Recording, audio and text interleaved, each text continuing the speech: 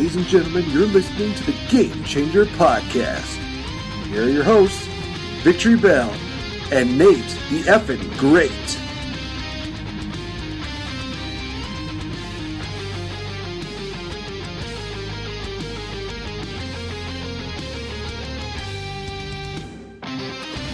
What is up, you guys? It's your friendly neighborhood belt bro, NateFNGreat here, and I'm being joined here by the Jackie Burthart to my Fez. Yes, that's a 70s show reference, and it's kind of fitting, actually. It is indeed the one, the only, VicTori Bell. Yeah, hi, good morning. And guys, basically, if you don't understand why I'm making that reference, check out her recent photo shoot. It's absolutely awesome. And like I said before, I'll say it again, reboot that 70s show. Make this woman Jackie Burthart. I'm sorry. That's just Mila Kunis, eat your heart out. Yeah, I'm more of the size of Donna, but that's okay. Oh, I'm sure they can get Gal Gadot to play Donna. Although that would be kind of one of the craziest crossover deals I would ever see. Okay, I kind of want this to happen now. But anyway, we're not here to talk about crossovers. We've done those episodes already. We're actually hyping up the movie that's going to be happening tonight, guys, and that is Avengers Endgame. And remember, hashtag don't spoil Endgame. It's one of those movies that has definitely been a once-in-a-lifetime build, and it definitely deserves the proper respect. So much respect, guys, that we are definitely going to be waiting until 2 weeks to do this review from today. So bear with us, but we are going to have a little bit of fun. We will have some Endgame news that we would like to kind of talk about, some very interesting deals, as well as some kind of predictions we're going into it, because I believe we had this deal where we're kind of betting on how many times we're going to get either emotional, shocked, we're going to have like comedic moments, but we'll get more into that a little bit later on during the show. But let's finally break the whole deal that I've been saying on Facebook for this whole time. Of course, this episode is also going to be talking about that we've been kind of, what was the phrase I was looking for? Oh yeah, screwed by Disney. Yeah. If you guys didn't catch that hint, then it's kind of one of those things that it's hard for me to put it any more blatant than that. So this kind of was brought on because, and it'll actually go into a perfect segue into the first point that I'm going to make for what, a reason why I feel Disney is screwing with us or screwing with me in particular, is the fact that when we did an episode, and on that day I actually made the comment, well, there hasn't been a Star Wars trailer. The day after, they, of course, released a Star Wars trailer. So for me, I wanted to put that on here as a bit of a joke, but at the same time, it actually kind of does bring up a valid point when it comes to Disney kind of screwing with not only me, but also with the fans, and that is they're putting out way too many Star Wars movies. I mean, you kind of look at it, with all the previous Star Wars movies installments, you had Star Wars, The Empire Strikes Back, Return of the Jedi. They had years to kind of, just be spaced out, and we didn't have to worry about all these crazy, stories. They did the same thing with the prequels, too. While granted, 2 out of 3 were not exactly the best, they were still spaced out for people to kind of, just kind of get everything set into place for the next movie. Now, unfortunately, ever since The Force Awakens happened, we haven't really gotten a break from that. It's been one Star Wars movie, and then another, and then the other Star Wars movie, and then another Star Wars movie, and another, and another, and another, and another. It's one of those things where I think that it's just very much one of those situations where somebody might make the case of, well, I mean, they're doing that with Marvel all the time. Yes, but here's the difference between Marvel and with Star Wars, in my opinion.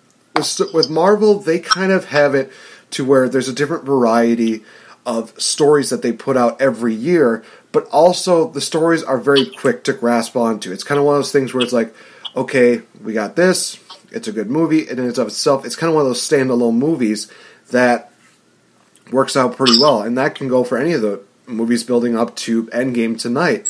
Whereas the Star Wars movies, it definitely needs to have some space for the fans to actually appreciate it that much more. And even though they're doing these spin-offs, it's just one of those things where it's just too much. And for me, that's one of the first things I think about when I think about Disney kind of screwing with me, is the fact that they're giving me way too much Star Wars. I kind of liked it when they had the spaced years, but now that they're giving us one Star Wars movie, and then a spin-off, and then they have the other Star Wars movie, and then a spin-off, it's too much. it really is too much, and it's not going to benefit it. And that's probably one of the reasons why people are hating Star Wars movies even more to this day. That's just my opinion on it. Yeah, I mean, I don't have much opinion about Star Wars because I'm not the hugest of huge Star Wars fans, so I don't want to, like, take someone's opinion.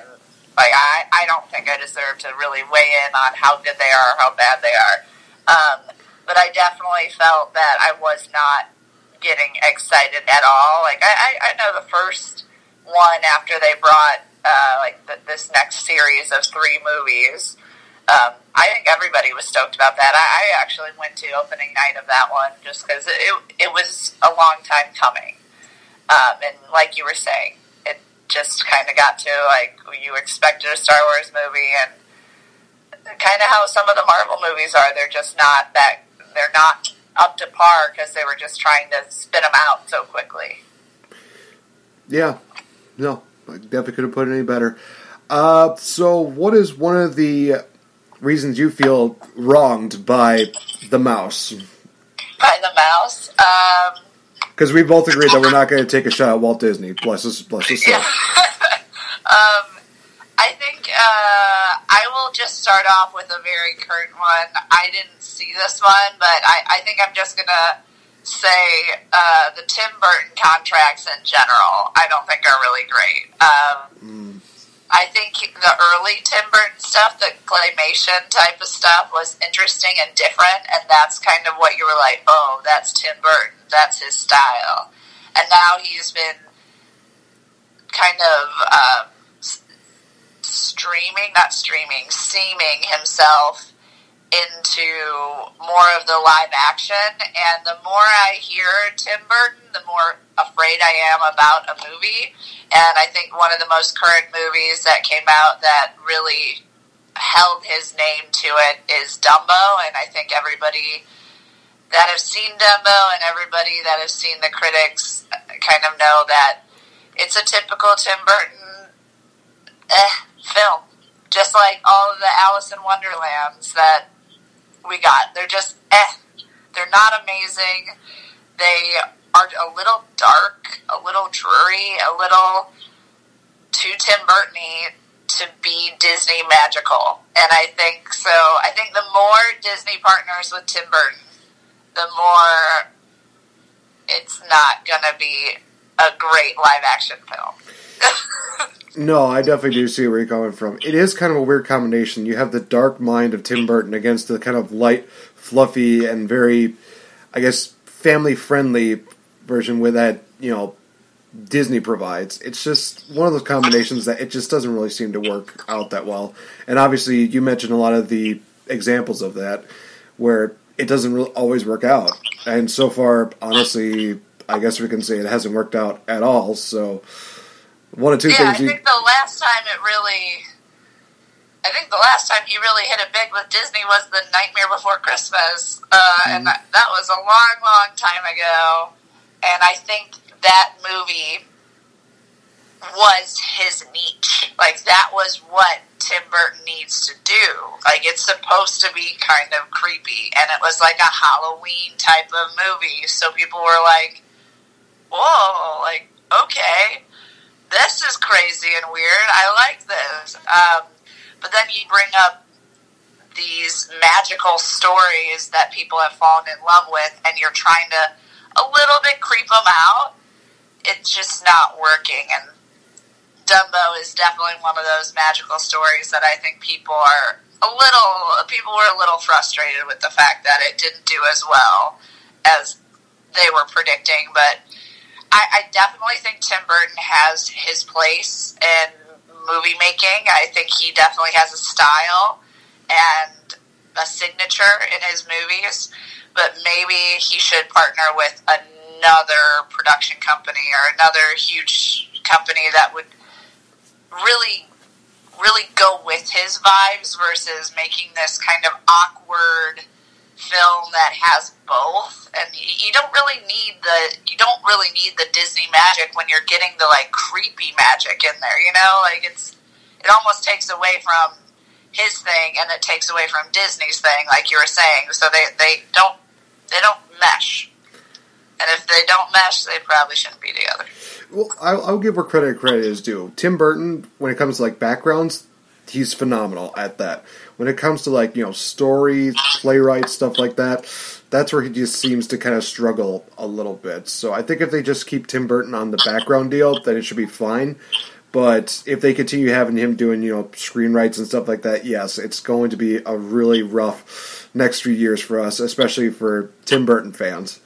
But keeping on the live-action deal, there were actually 2 live-action movies that I do feel I was kind of robbed with, and I was feel kind of wronged. And the first one that came to mind that we discussed was the Cinderella live-action one. And it's kind of one of those stories where it seemed like it was an easy movie to kind of create. You have the story, you have the characters.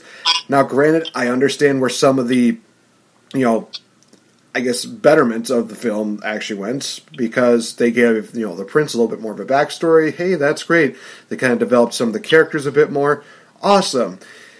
But the problem was that, unlike movies like, say, The Jungle Book, Beauty and the Beast, Pete's Dragon, I would even throw in there, the problem was that there was no real connection for, a lot of the people that grew up with Cinderella to really look at this movie and say, hey, this is kind of the movie I kind of grew up with, because they lacked quite a few things. One, of course, being that they took out all the songs that were in the original Cinderella, which pissed me off immensely.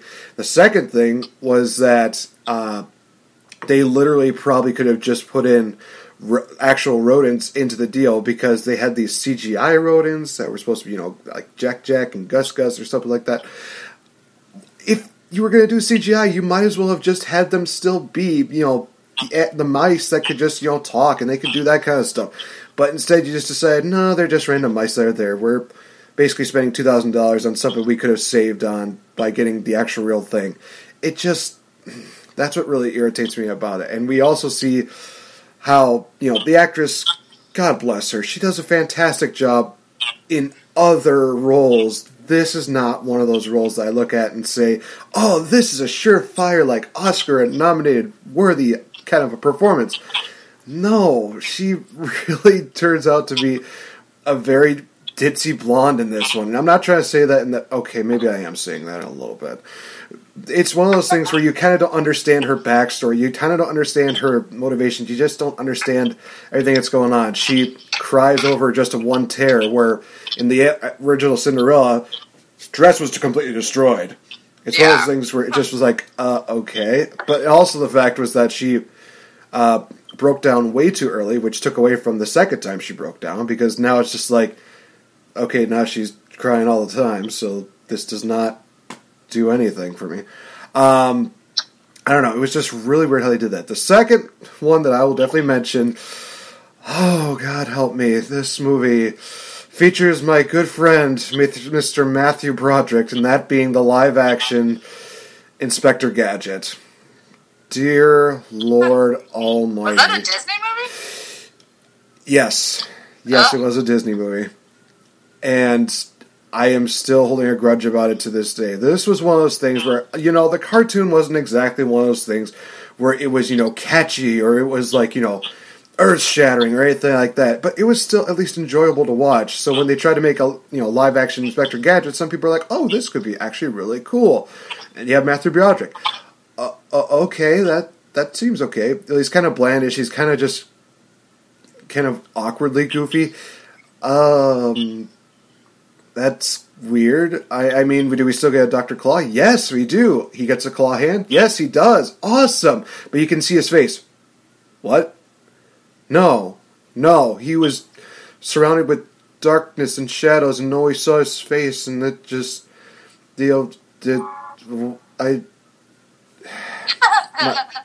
I feel like my brain is shutting down. It just was such a horrible deal. If anything deserves a reboot, it's that. Honestly, throw in Jim from The Office to play Inspector Gadget. I'll be happy.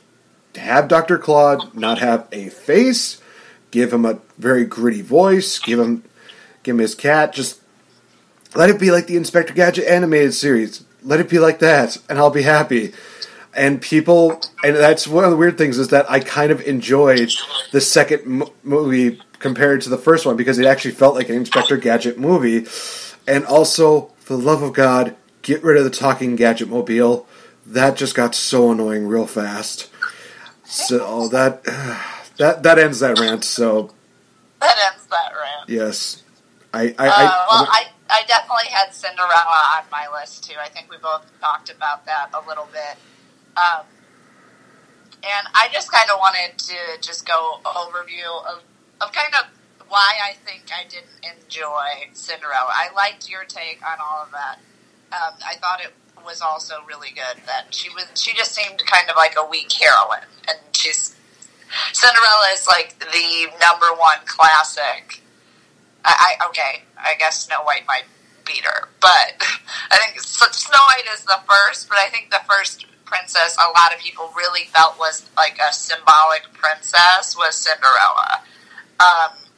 And so we get these live actions from Disney, and honestly, Cinderella wasn't the first that wasn't very good.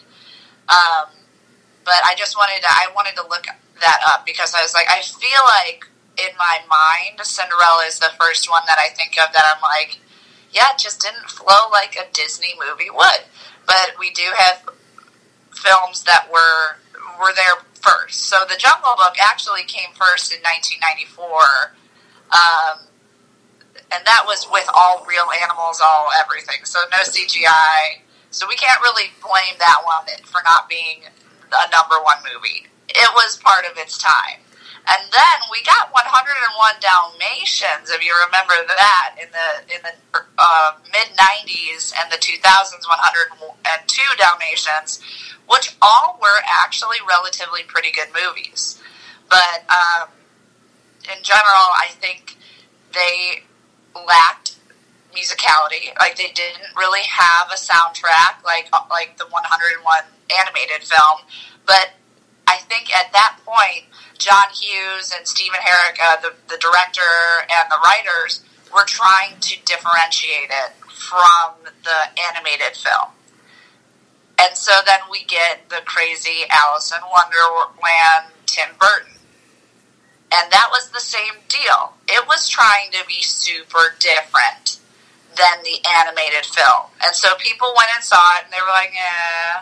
Like, all of these movies did. I have to say, I believe 101 Dalmatians, for the time it came out, was a pretty big hit. And we all remember Glenn Close being Cinderella. The one redeeming quality from that movie. The one thing. Yeah, but it wasn't that bad. And I'm pretty sure, did the dogs talk? Nope. Oh, okay. Well, okay. But yeah, so then we get some Alice in Wonderland coming in, and we're like, this is not what we expected, but it's definitely different, and like we were talking about, it went by the book, so we're like, oh, they're trying to differentiate it. Okay. Then we got the crazy new Maleficent, and we were like, whoa, this is not the Sleeping Beauty we thought we would get. It did have some music in it, but only at the end. They did put in some of the main songs, but it definitely wasn't Sleeping Beauty. Again, very different than the original. And that's when they made the huge mistake of Cinderella, because they didn't make it different, but they decided to cut out the music. And I think that's where people's little, antenna of, this is bogus, started, pricking up. And I think that's why everybody kind of really didn't enjoy this movie as much, because the live actions that they were already, the live action remakes that they were already putting in play, I would count the Alice in Wonderland and Maleficent to be before Cinderella, as in the big push for live action remakes. Alice in Wonderland being number one. I'm not going to count Dalmatians. That was way before, 20, almost 30 years before. Right. And so I think the big reason why everyone's like, Cinderella felt like a middle finger to us from Disney is because they did not change the story, because you can't. It's Cinderella. If you change the story, you're done. We don't want to see it. But they just took out the best parts of a Disney film, which is the magical lyrics that these songwriters produce. And so that's my explanation of Cinderella. But right after Cinderella, only really a year after release-wise, The Jungle Book came out, and they were like, we have all the songs. And it killed. It murdered in the box office. Then you got the flop of Alice through the looking glass. I didn't even see that one. Did you see that movie? I've seen bits and pieces of it, and it's literally one of those things where I watch it and I think to myself, I would rather not watch any of these movies again. It's just one of those things where it's like, oh, this person's sad. We need to make them happy. We need to do time travel. We gotta do blah, blah, blah, blah, blah, blah, blah. What? It is more complicated than I'm even making it. I'm putting out the, easy version that I could honestly give into it. And it just... yeah. It's again, that actually wasn't directed by Tim Burton, but I definitely think that the person attempted to be like, Alice in Wonderland, it's crazy and psychedelic, and you're like, okay, I don't want to see this. Right, you're like, I don't want to see this. Kill me! The Jungle Book murdered. It was great. It was a fantastic movie. Then they had Beauty and the Beast, which literally blew out all records. Then they had Christopher Robin, which did good. Oh, yeah. And then our last buddy is the Dumbo, and I'm gonna blame the director. I'm gonna blame Tim Burton for making it a elephant that really couldn't fly very far. Ladies and gentlemen, this is a full circle podcast. Take a shot. So I just wanted to add a different take on the Cinderella. I think they were attempting to go off what they had been in the past. The first movie that really did the flip around of oh gosh, people like music still, is The Jungle Book 2016, which I think anyone who has seen it has felt really good feels, and the creators, and I believe the exact same director is going to be a part of The Lion King, which is something I'll talk about later in the show. But yeah, that's kind of what I wanted to say, that Cinderella came off of that path of, let's try to make it a different thing. It's not a live action remake, it's just live action. And so now they're calling The Jungle Book and Beauty and the Beast, Christopher Robin, Dumbo, all live action remakes. Meaning, expect the same story, expect the same feels about it. It'll have a little twist, like we know Beauty and the Beast, adding more information, but Cinderella did not do that. And that's why we hated it. Also, I didn't know that Christopher Robin created PTO, paid time off. Holy cow, my life is now different now because of knowing that. Just get out of here. That was just one of those things where it's like, okay, so paid vacation. Okay, whatever. Yeah, I love it. What a twist in this. Did M. Night Shyamalan make this movie? No, he didn't. Wow. Jeez Louise.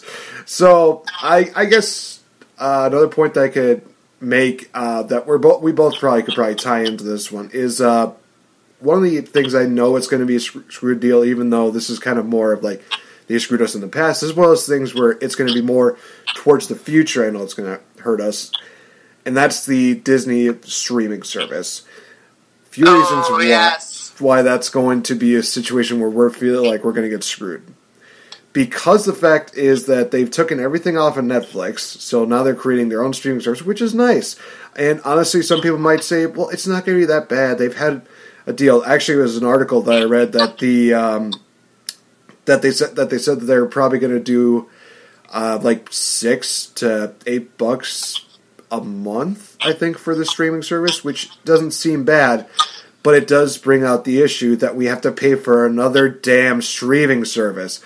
We've talked about this already. A lot of us have already gotten Hulu, Amazon, Netflix, all of these crazy deals, DC Universe, all of these, streaming services here, and now it's just basically like, oh, well, you have this on your favorite deal, Netflix. We're going to basically take that away, and we're going to put it on our own deal where you still have to pay to do it.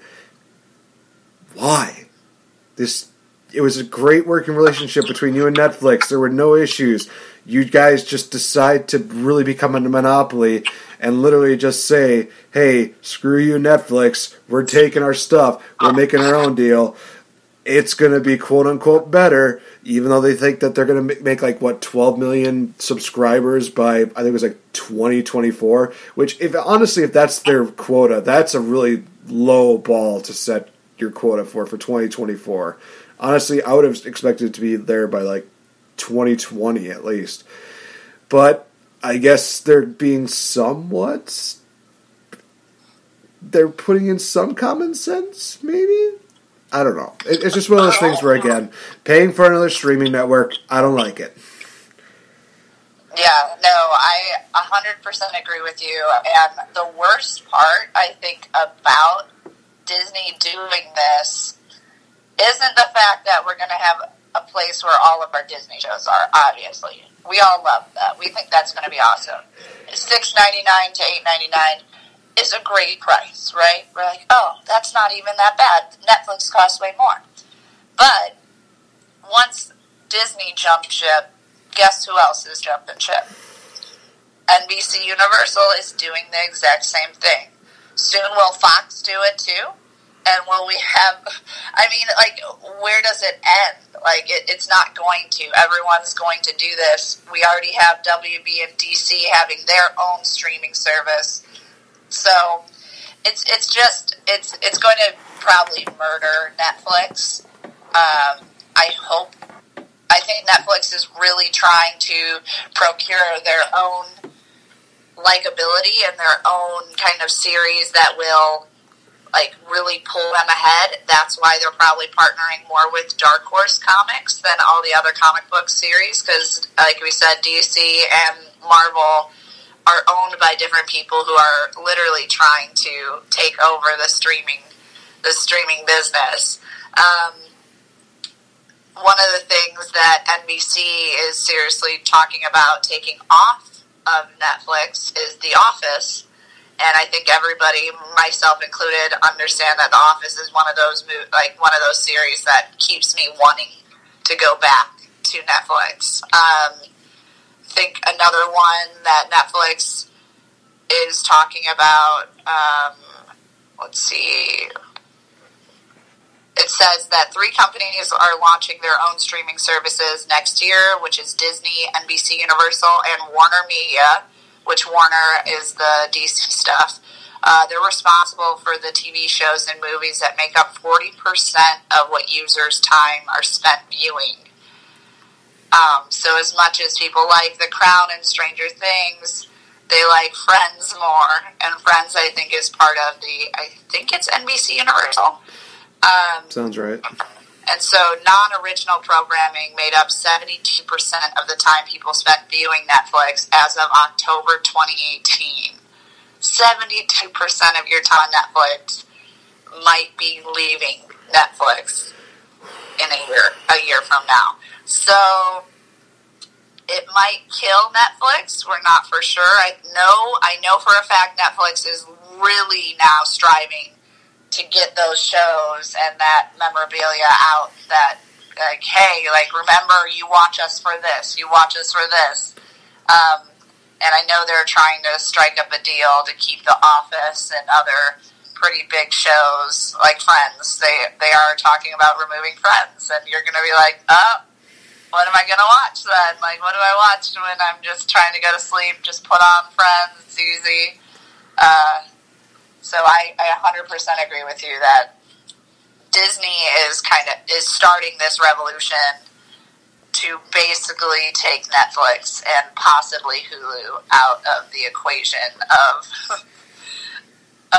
things that people watch. But it's a total business. It's a business decision.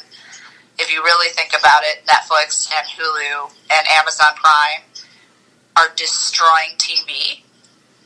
And guess who owns a lot of TV? Yep. The mouse. Disney! ABC7, and a bunch of... I think they have 12 channels. And so if you're paying for something that does not support their live TV, yep, it's... it's just not... It's not in Disney's best interest to continue to be partners with Netflix, but try to eat them. Yeah. For those of you that were curious why Victory Bell was laughing, I literally put on an elf's hat to try to get to my happy place, and the last one is really going to drive me insane. I'm just going to say that right now. But I believe you had another point before we go too deep into another spot where the mouse has definitely kind of wronged us, and this is going to be a pretty big one too. Yeah, well, the one of my big ones that I felt like the mouse was wronging us, and we talked about this multiple times. I'm just going to say The Lion King. I'm not going to say that I'm not excited for this new live-action remake, but I just want to bring up something that we've been talking about consistently, is that it's not technically live-action. And I think in general, the mouse has been screwing everybody by putting out these new movies that are the exact same movies, but we have to go see them because they add something new or they do something again, and you're like, oh, I gotta go see this. So it's not the fact that I'm not excited for The Lion King. I think it's the fact that they're just taking all of our monies, and we understand that this is the exact same movie. Guess what? Spoiler alert.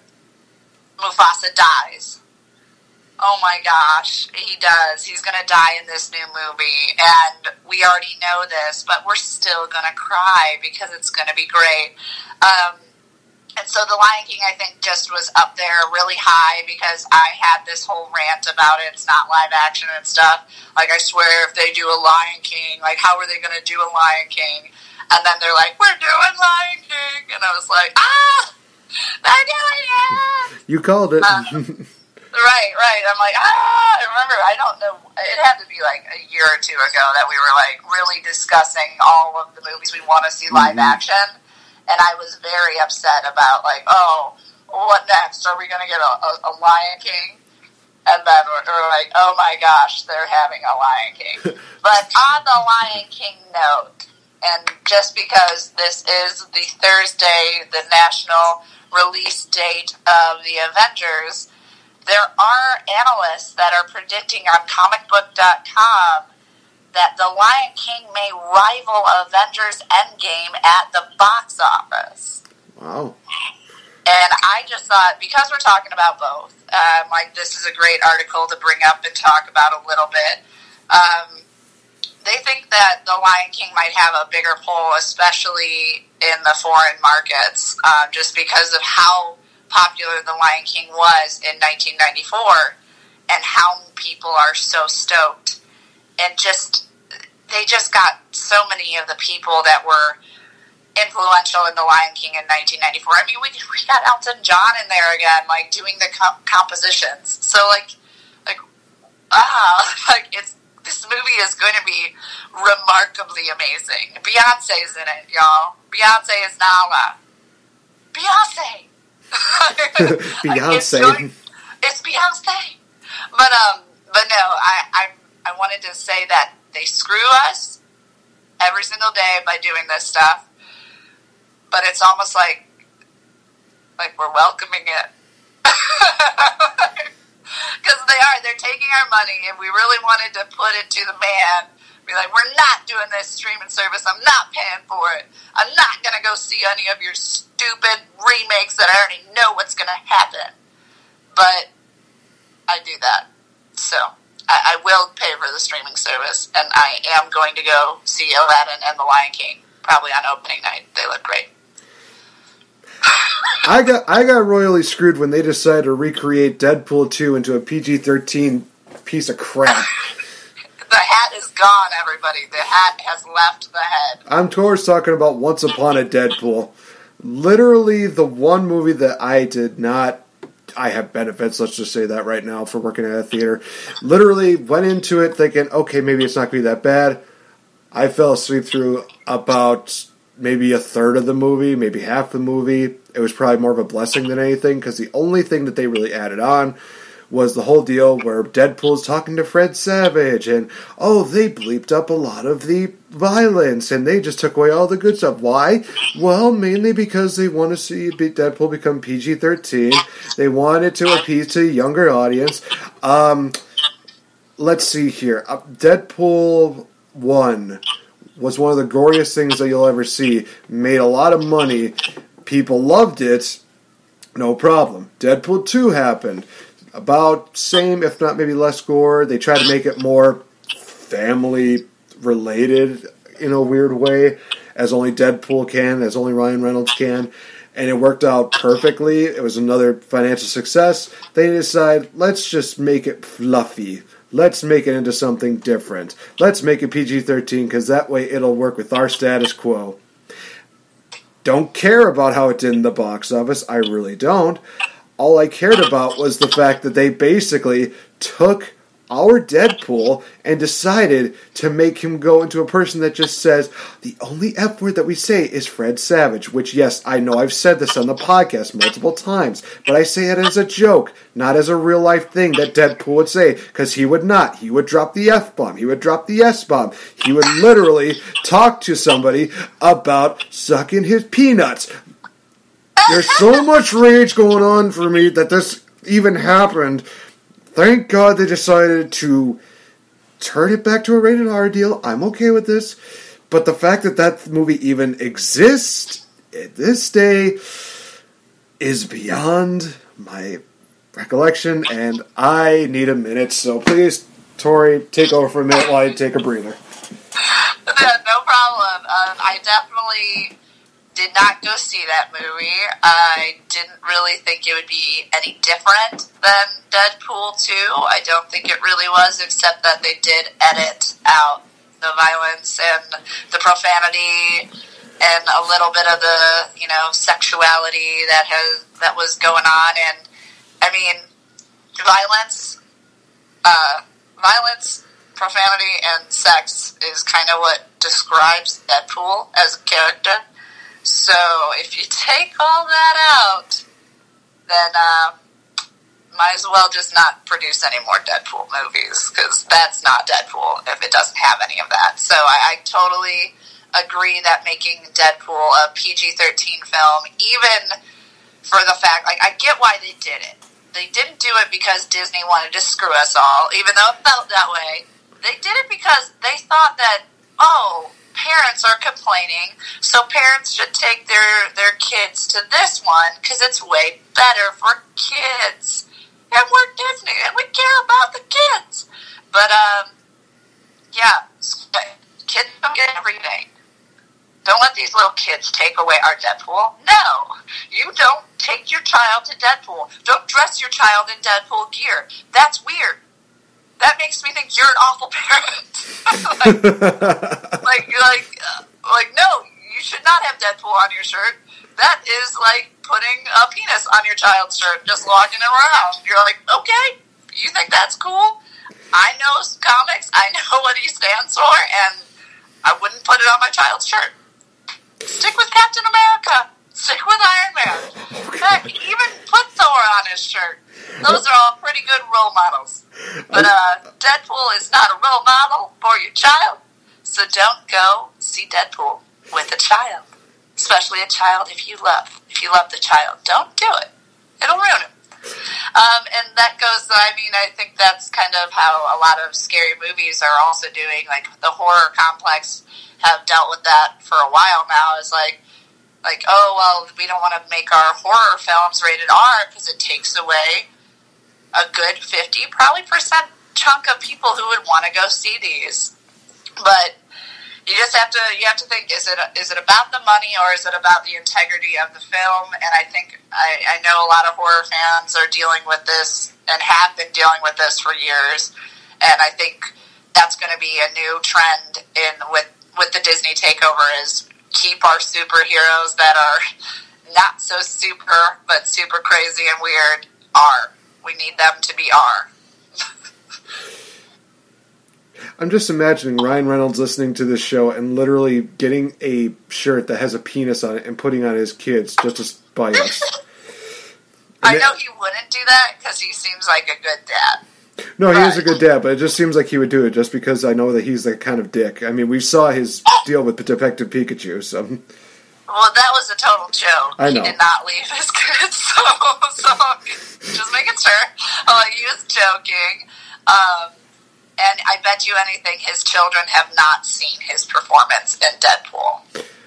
Well, now they can with Deadpool Once Upon a Deadpool because it's PG-13. Nope, it's probably too young. They're still probably too young for that, so... Yeah. Thank God it's a blessing for them. You kids are lucky. Respect it. Respect the ratings. But yeah, do you want me to go with my final one? I only had one more. All right, go for it. So I think the last thing, because now we're kind of on more of the Disney Marvel side of things, the last thing that I think Disney screwed all of us with is not purchasing the X-Men sooner. So we now have Disney. Disney has announced they have purchased the X-Men. We know this. This has been almost a year now. We're still getting some crappy Sony/Fox. I forget. I think it was Sony that owned them. We're still getting some crap movies from them. Dang it. But I think we're a little screwed because all of these Avenger movies could have been so much better if we were able to add our great comic book team of the X-Men in there. And I think that that's kind of the next chapter that they're going to turn is like, oh, look, weird. They have a school for mutants now. And we're like, it's always been there, you assholes. This is one of the best comic book series that Marvel has to offer. Way to go. But yeah, I'm excited that they have them now.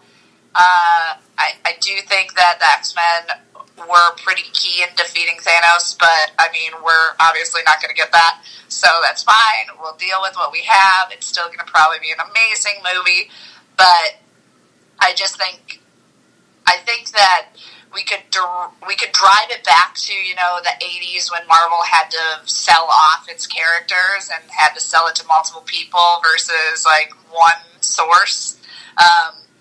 But I'm going to just blame Disney for just not, buying it all at once and spending a ton of money on all of the Marvel characters. As we see, once Disney does possess them, it produces gold. So sometimes. I will say this, that your point actually does kind of tie into my final point, so I'll just go right into that.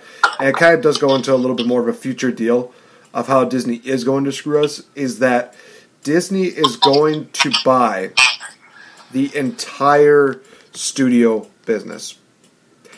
Let me explain. And let me actually use this kind of example here. And this is probably the perfect example. Wrestling fans, you'll definitely know what I'm talking about. Non-wrestling fans, here's a little education. All right. So back in the early 1900s, I would say,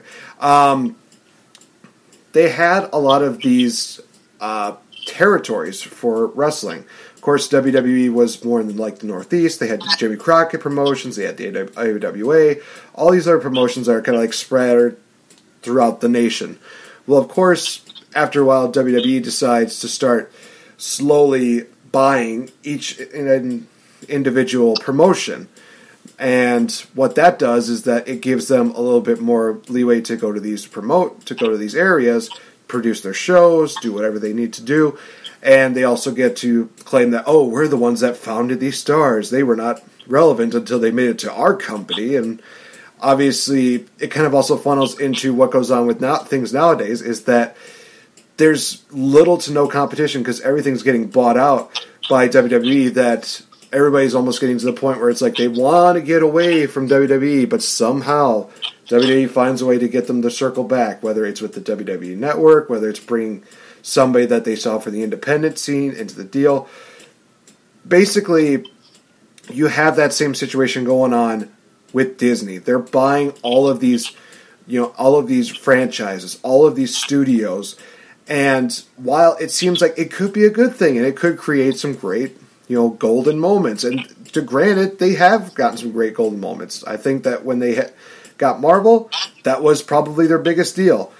When they got George Lucas Films, they had probably one good gold nugget out of it, and that was The Force Awakens. They had all of these studios that they're buying out of this, but the problem is that all of these studios being bought by Disney, you have to remember that now all these movies are probably not going to feel the same. They're not going to feel like they were back in the day, and they're not going to feel like competition to Disney because, unfortunately, they are within the Disney realm. So sometimes you might think, well, okay, we're going to get a new, let's say like a new Child's Play movie. Well, if that's owned by Disney, you know that they're going to try to find a way to, like with Deadpool, find a way to make it so that everybody can watch it, everybody can be part of it. And that takes away from that nostalgia that we had, with the original Child's Play movies. And you have all these deals. You're just creating... Disney's basically turning into a major monopoly where they're going to be the only ones there, and it's going to happen the same way. Somebody's going to try to get away from Disney, but Disney's going to just rope them back and be like, there's nowhere else you can go except with us. So it's kind of one of those things where that's where we're going to be royally screwed, is that if Disney buys every single studio, then there's no way that you guys can, enjoy any other form of entertainment unless you go out of the nation, more than likely.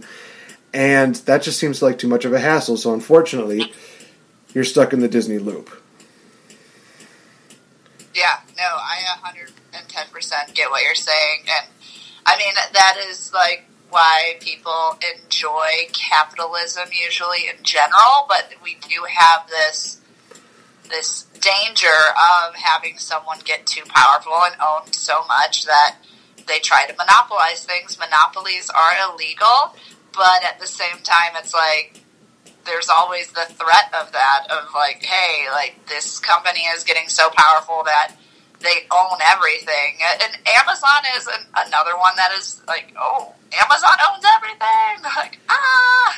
Like, everybody's shopping at Amazon, and it's taking out a lot of the businesses, like Macy's, and even Walmart itself is closing down some stores because they cannot compete with the ease of Amazon. And you're like, that's Walmart. Walmart is one of those stores that like owned everything too. And you're like, whoa, Walmart has to close some things because of Amazon.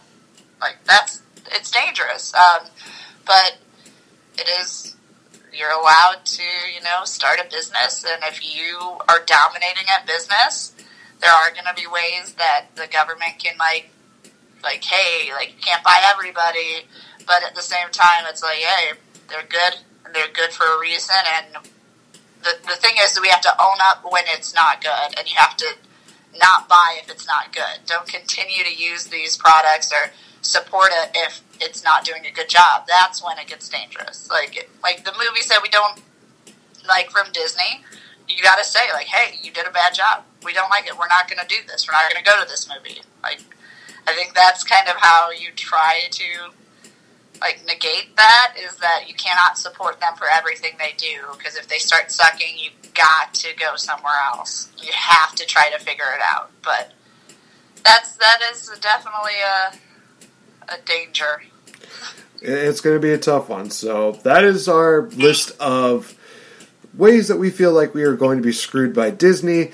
So guys, we'll see if some of these predictions actually come true. We'll have to probably wait within the next year or two. Who knows? I may have called it here, and I am dreading the day that I have to sit there and realize, oh, Disney owns every studio. It's like, God, I called it. Now we're stuck in the Disney loop. And I will expect so many people to message me just saying, you called it. It's like, I don't want to be right with this. Please leave me alone. Let me just be in my solitude of shame right now. All right, guys. So let's take a short little commercial break, and then when we come back, guys, we will be doing a lot of hyping for Avengers Endgame. We're also going to be talking about some things that we are going to be predicting going into the movies tonight. So stay tuned, guys, because the Endgame is going to be happening soon. Check out the guys over at Eclectic Media Project. They bring you podcasts such as Musically Challenged. Whose podcast is it anyway? Want to hear something interesting? And their newest podcast, Page 3.14 News. Check them out on Podbean and iTunes at Eclectic Media Project. on their website at www.eclecticmediaproject.com. Check them out as they are the home with a little something for almost everyone.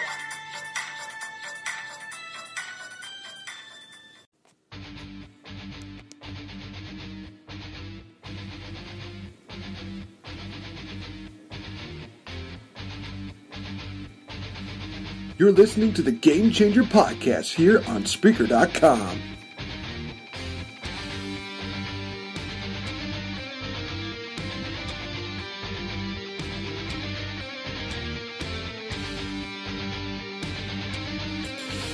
Alright guys, I'm NateFNGreat, joined here by VictoriBelle. I've got my Infinity Stone ring on.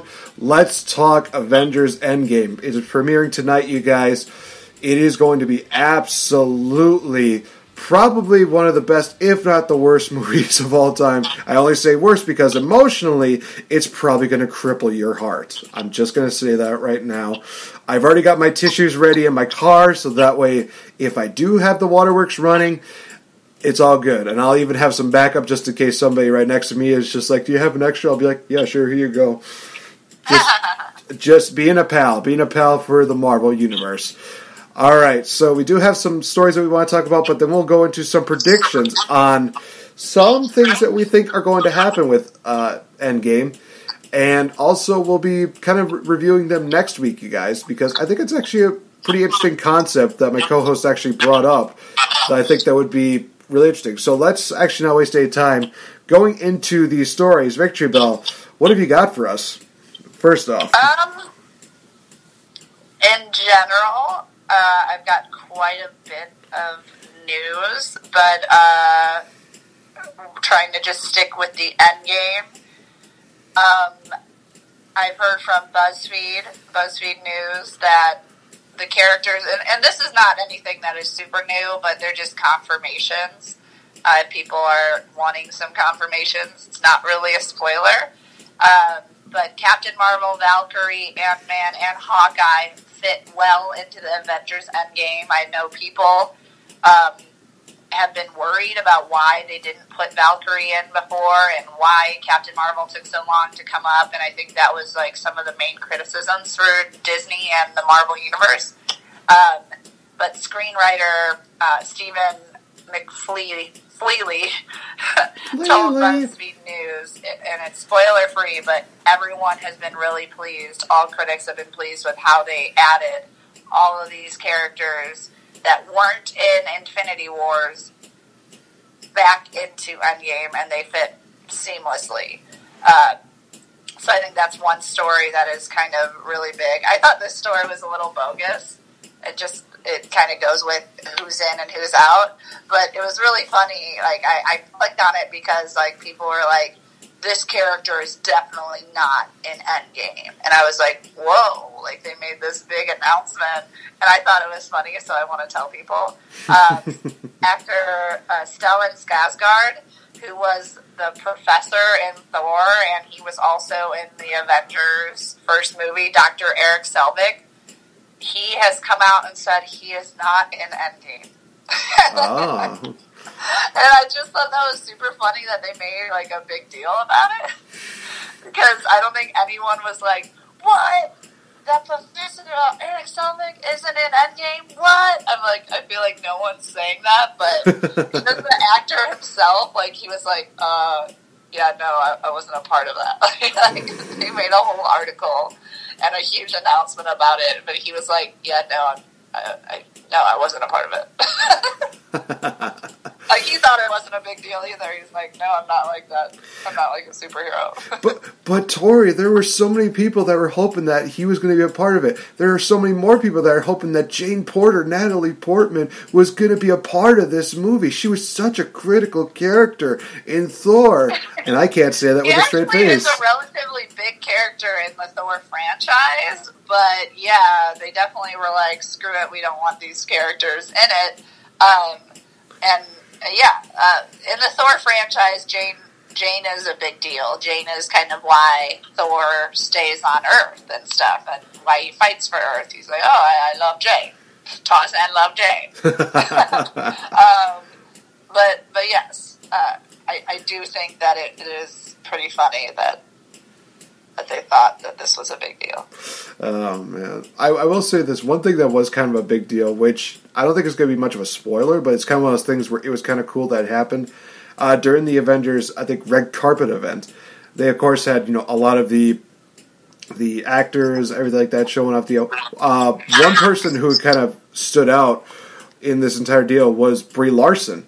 Not only did she look absolutely gorgeous in the dress that she had, but she also... on her, I think it was her left hand, she actually had a bracelet that also had jewels that looked awfully like Infinity Stones. So it was kind of one of those things where it's like, wow, this is kind of cool. And it's kind of one of those things where me as a fan, I'm just like, could this be a sign of foreshadowing? Could we see something like her getting control of the Infinity Stones? I'm not going to go into... If that's a spoiler, I apologize. That was not intended. It's just one of those things where in my head I'm like, Captain Marvel with the Infinity Gauntlet actually seems like a really beautiful sight. I kind of want that to happen. It's probably not going to happen, but it's one of those things where it's like, that would be kind of cool just to see that. Yeah, no, that's really cool. I did not see that her bracelet, but I do know that they do have some bracelets. Probably hers is probably legit and real, like with rubies and, sapphires and stuff like that. Well, everybody else, if you're looking for an Infinity Stone bracelet, they do have the lava bracelets for kids, which are literally just the little beads that have colored beads that could possibly be mistaken for Infinity Stones, but they're not.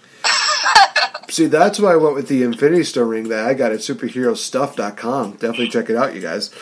Cheap plug.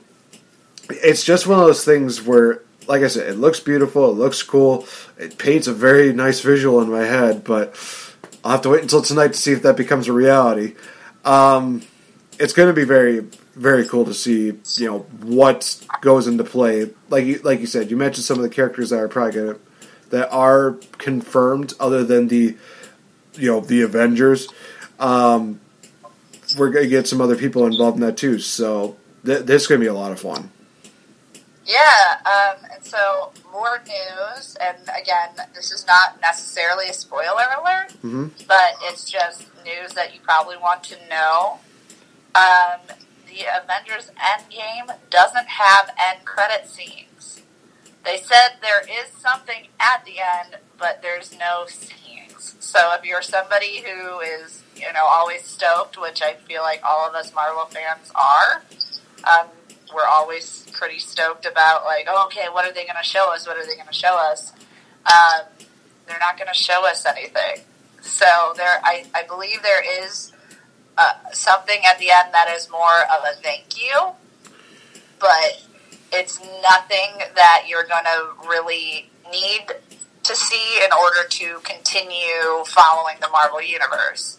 So if you're somebody who's like, okay, I work tomorrow at 6 in the morning, I'm going at midnight, and do I have to wait through this 7-minute long? Because it's a huge movie, guys.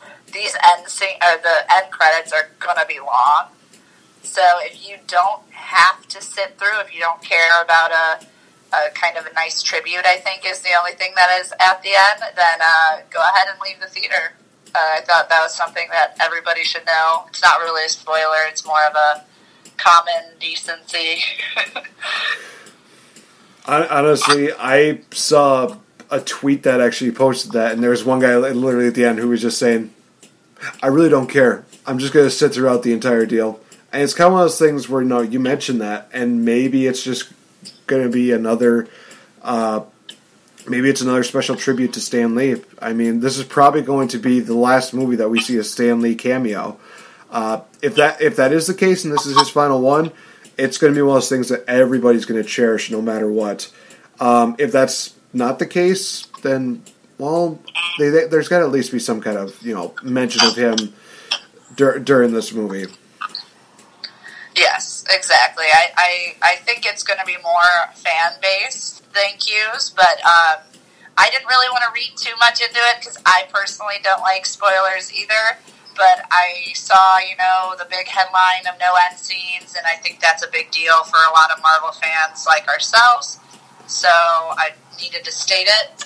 I also have a Facebook friend who was lucky enough to go see Endgame in the pre-release, the 2 days, so it was, I believe, Tuesday night. Oh, nice. And no spoilers again, but this is a costumer that I follow before and seen him at a few cons, and he was ranting and raving about this movie. He's like, there are no spoilers in this post, but all I can say is they need to stop making movies because this is the best movie ever. Nice. And so I just thought that was a really kind of a cool thing I saw, and a cool thing to just kind of note is that somebody that I know who's a big comic book fan has already approved of the movie. I'm very stoked to go see it myself. I definitely commented and was like, thank you for not spoiling. And definitely hashtag no spoilers. But there are people who have already seen the movie and have already gave it a pass. I have not seen what the Dean's List have given it, which I kind of want to know now if they rated it already. I don't know if that's not until Friday, but I do want to go see that. Do you have any other stories? Honestly, you know what? There was one, because there was a... I have one more, but I'll wait for you. I mean, it's more of like a heartfelt story. I actually posted this up on our Facebook fan page as well as my Facebook page, where we're actually... a woman was basically talking about how ever since she and her husband first started dating, he had her watch every single Marvel movie, and it was one of the coolest things there where she seemed like she tolerated it for the most part. And they were excited to go see Endgame, but I think it was about 8 months before, it was either 6 to 8 months before Endgame was released, her husband passed away. So one of the things that she did is that she's actually going to go see. I think this might be a direct quote, but I might be paraphrasing this a little bit, so I apologize if I do not get this right. What she said was that she was going to go see Avengers Endgame for the both of them. It's one of those things where it is just a testament of love at its finest, true love at its finest. And the fact that, Marvel and her husband affected her so much that she's going to go see Marvel Endgame, and it's almost going to be one of those situations where she's going to watch it and her husband is probably going to be right next to her. We all know that.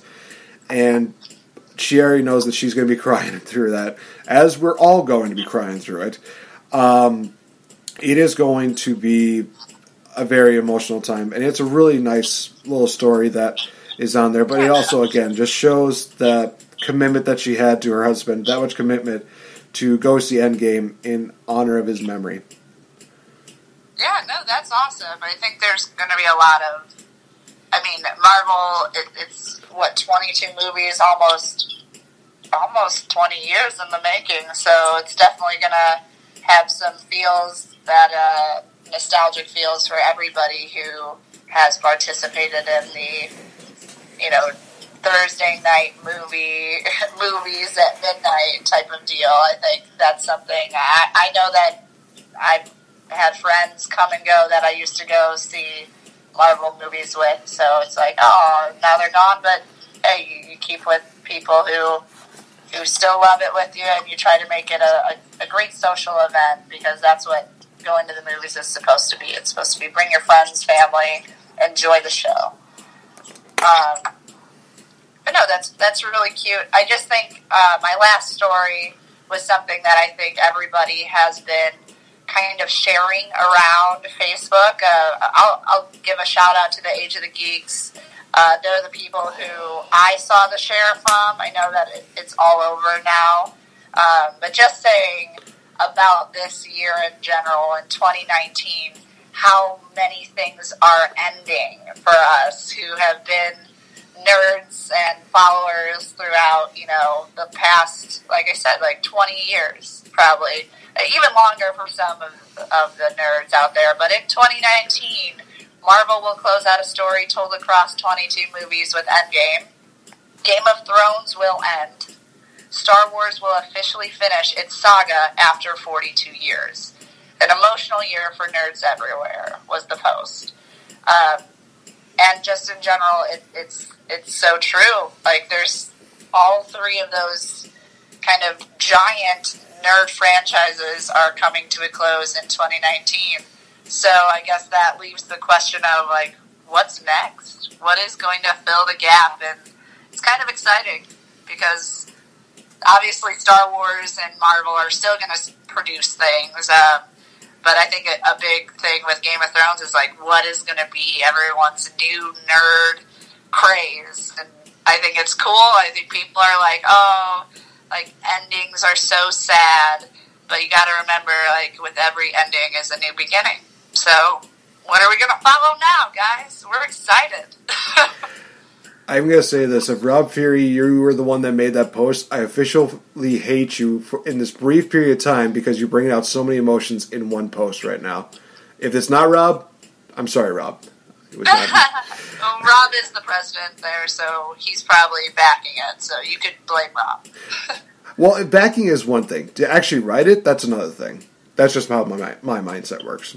Yeah, I don't think they're the first ever people to have shared that, but it's all over Facebook now, so you'll see it. I've shared it. I think a ton of people. I don't know who started it. It wasn't probably their original idea, but they definitely shared it. So I'll give them my originality for it. They're the first ones in my eyes. That's all that matters, I guess.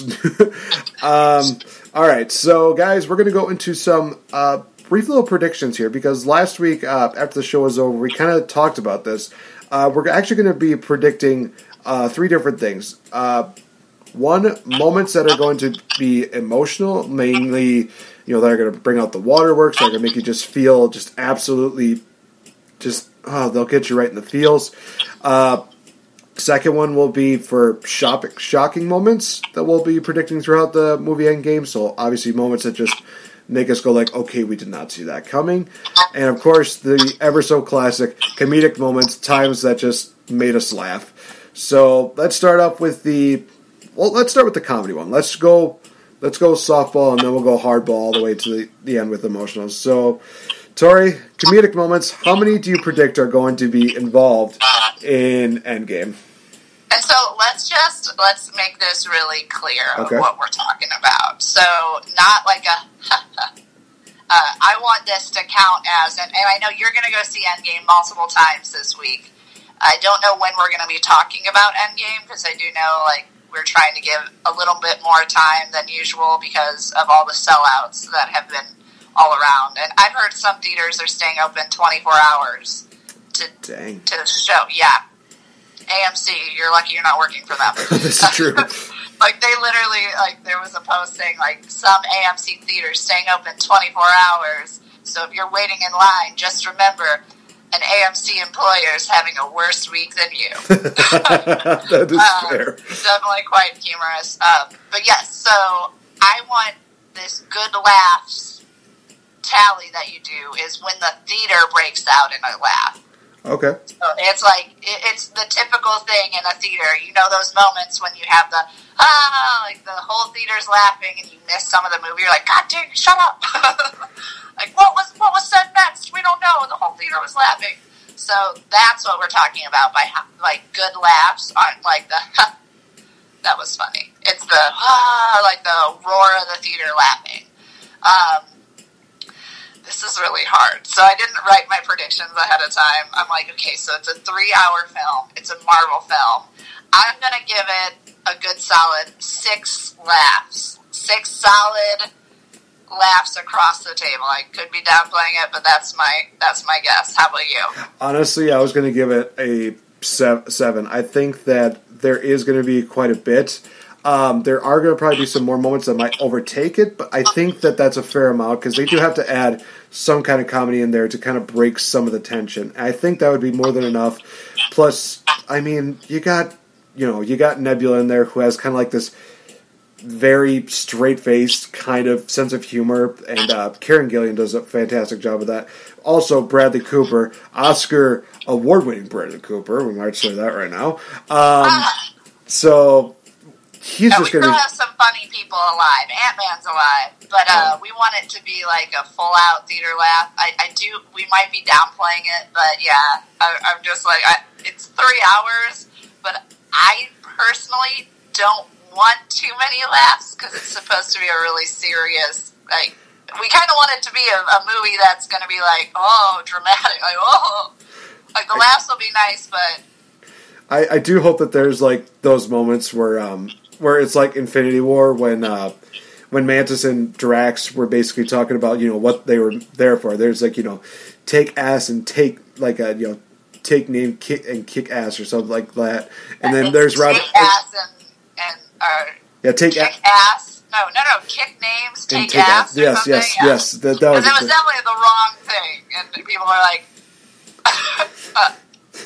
It was one of those moments where, of course, you see like Robert Downey Jr. and Peter Parker. They have that face of just like, we're kind of boned here, aren't we? And of course, the theater just uproariously laughs there. It's one of those moments where it's like, I think they knew it was going to be a hilarious moment, so they just kind of had that brief pause in there just to let the people let it out. I hope we at least get like maybe 1 or 2 moments like that, because that would be perfect, so that way people don't miss anything. Right. That's literally what I'm saying. I'm probably going to go see it twice somehow within this week. I haven't bought tickets for 2 times yet, but yeah, I know we're going to miss some things because of these laughs, and so that's why we don't want too many of them. Right, exactly. All right, so the next one is going to be the shocking moments. So obviously moments that are going to make us go, you know, drop in awe. And even if we have like a moment where there's like a giant gasp in the audience, I think that will make it even that much better. For this one, I'm going to give this one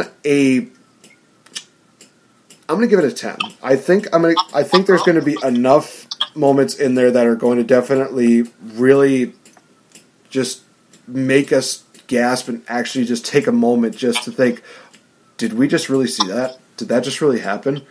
And honestly, I think that's a fair number, especially for a 3-hour movie. That's like almost like 3 every hour. Yeah, that seems about right. I'm going to go with the 10. Okay, and is this jaw droppers personal jaw droppers for us, or it is the audience? Let's stick with the audience.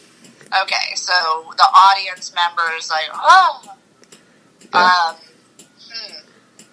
guess I'll do an 8. All right.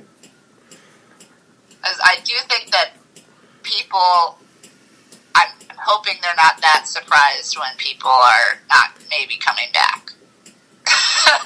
but we don't know. We don't know. Right, exactly. All right, so this is going to be, of course, the hardball one, the hardest one for us, and that is going to be the most emotional moments in the entire movie. Now, here's where it's going to be different. These emotional moments have to hit us, not the audience. It has to hit us. I'll tell you guys this. I'm just going to tell you right now what mine is going to be. I'm giving this one a 3. The only reason why I'm giving it a low number is because I think it's only going to take 3 emotional moments, 3 tear-jerking moments for this movie to be an utter success. So I think there's going to be only 3 moments in this movie that are going to really bring out the waterworks, but they are going to be the best damn emotional moments of the entire movie, if not in all of cinema. So I am going to agree with you, but I did pick 4. I picked 4, that's my lucky number, and I only picked 4 because I am going to stay all the way till the end, and I think we need to count whatever's at the end, and I might cry again at the end. Just because it might be a very nostalgic moment, so I'm agreeing with you, but I'm throwing in that end cry that I'm going to probably have. It did not even occur to me until that, but I'm still sticking with the 3. I wrote down 4 before you put down your number. I'm like, okay, this is why. So that's funny that we both were like depicting 3 is a pretty magical number there. So, and I mean, and again, hashtag no spoilers, but we do think that there are probably going to be at least 2 people that we really like not coming back. So that was 2 was an easy guess right there. And I'm hoping they separate those moments, by the way. Yeah. Don't you hope? Like, I don't, because, you know, as much as people were, like, very upset when, like, you know, ashes to ashes, dust to dust happened, but they didn't separate the moments enough for me to really get my feels going on. So I hope with this might be, they're going to separate it so that we get time to remember who might not be coming back. No, I think that's absolutely fair. I think that you're absolutely right. I have one other thing that I would like to ask you, and I think this is just going to be to really just be odd and just funny, and everybody who goes to midnight shows kind of, like, I think knows this. Do you think we're going to get some claps and cheers when heroes show up? Are we going to get a clap and a cheer at the end of the movie? Are we going to get these claps? Because you know the people do that sometimes. Do I think we're going to get the claps? Oh, so like basically... Like the end of the movie, like, whoa, oh my gosh, oh. Oh, man. I think that they are going to save the claps for when everything is all said and done. I'm talking like end credits are done. They do everything in the book. They do like all the thank yous and stuff like that. That's when I think the claps are going to happen. I think that everybody's just going to remain silent when the credits are going on. I think they're going to just kind of like soak everything that's, you know, happened. Then after that's over, then that's when they can, you know, be there and just be in that moment and realize this was an amazing movie and do the claps. So, do I think it's going to happen, you know, before the end, before the credits? No. Do I think it's going to happen after the credits? That's my prediction. Yeah, I think it's just a yes or no answer. For so I guess for me it's a no. Just to be fun, and I'm going to say yes too. Like I think it's going to happen. I hope we don't get that bogusness of during the movie. I don't know if you've ever experienced that, but as a person who used to be an extreme Twilight fan, people people would, like, once people got on screen, people would be like, "Whoa, oh my, yes, I love you!" And you're like, "Shut up! If you are talking during this movie, I'm going to smack your face off." So I'm hoping we don't get anybody that, oh, Captain America's first time on the screen, like, "Oh, we love you! We love you!" Like, if you do that, something bad's going to happen to you. I'm going to have some candy with me, I know. We'll have a candy, and you're going to have it in your eye. Yeah. Probably maybe I will just bring, like, jawbreakers for that. I'll be like, all right, I'm going to have some jawbreakers on me, and if you cheer during the movie when we're trying to listen, you're going to get a jawbreaker in the back of the head. I was going to say, I think it's one of those situations where you need to have, like, the legit jawbreakers, like those, those huge ones? Yes. Oh, that'll serve as a threat. I hate crime after that. I hate those people that cheer at movies so much, I bring giant jawbreakers. Oh my gosh. That needs to be like a photo shoot deal, where you just literally have, like 2 of those massive jawbreakers in your hands, have that look of just death, and that's all your caption is just like, anybody who cheers when I'm trying to watch a really good movie. Cheering during Endgame, I've got all Infinity Stones with me. I got Infinity Stone jawbreakers. Right.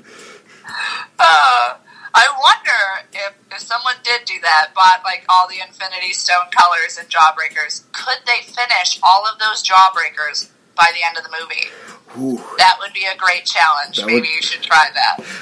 How about no? I like my jaw. My teeth would be gone, so I'm not going to do that. I would need dentures before I even get into retirement. That's sad. Right? I don't like jawbreakers like that. No. If a candy takes me over 20 minutes to eat, it's not a candy for me. Hey, fair enough. All right, guys, so that's going to wrap it up for this edition of the Game Changer, calling it the Avengers Endgame Edition preview, you guys. Definitely check it out. It's going to be absolutely phenomenal. Already, good tips and tricks in this podcast. Hope you guys liked it. Woo! Definitely give us the likes. No spoilers. No spoilers. And hashtag no spoilers for this movie. Of course, check out Victory Bell on her Facebook fan page. Leave her a like. Give her some comments. But be nice about it, ladies and gentlemen. Otherwise, she will stick some jawbreakers on you now. And guys, I'll break your jaw with my breakers. Oh my gosh. And guys, follow me on Twitter at RealFNGame. Follow us both on Instagram to check out a lot of the exclusive as well as great photos that we have. More from her than from me, let's be honest. Also, be sure to check us out on Spreaker.com, Spotify, iHeartRadio, SoundCloud, as well as on YouTube. And guys, I'll tell you this, that not only will I get the chance to do back-to-back Avengers Endgame showings for tonight and tomorrow, but also on Friday, for those of you that are going to be in the Oshkosh area, be sure to check out ACW Water City Wrestling Con, where I will have a booth with myself, Taylor, and Max. We will be doing a nice little meet and greet during the deal, and we will be doing a 2-hour show from 5 all the way until the ring bell at 7 o'clock, you guys. So definitely come on by, say your piece, have a great time, and listen into some of our predictions for the show, because it's going to be absolutely amazing. So for Victory Bell, I've been NateFNGreat, and just remember, you spoil it, it all ends with a snap. See you next time. I like it.